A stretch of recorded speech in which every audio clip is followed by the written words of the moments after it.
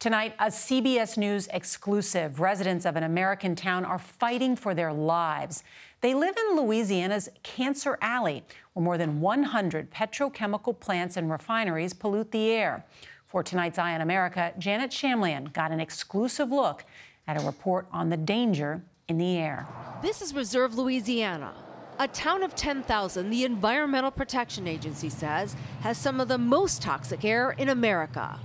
The EPA says the cancer risk here is almost 50 times the national average. They built this monstrosity up on top of us.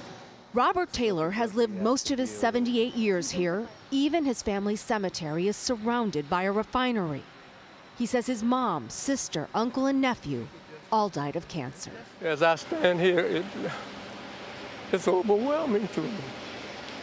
All of my folks are here. I will eventually wind up here.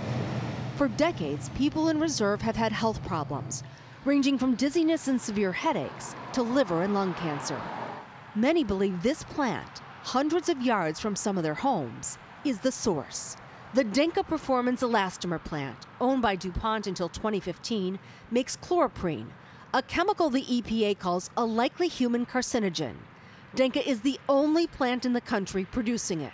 In a new study obtained first by CBS News, the University Network for Human Rights found actual cancer rates surrounding Denka are higher than expected. Those living in homes surveyed within a mile of the plant had cancer rates of nearly 7%. Go a half mile farther away, and the cancer rate drops significantly by almost 40%. Denka says it hasn't had the chance to see the new study and cites a state tumor registry that does not show a cancer increase in Reserve.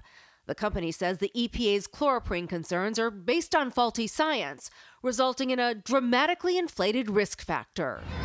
What really drove us was the fact that we've got a school right here with 400 to 500 black children in it, 1,500 feet from the fence line.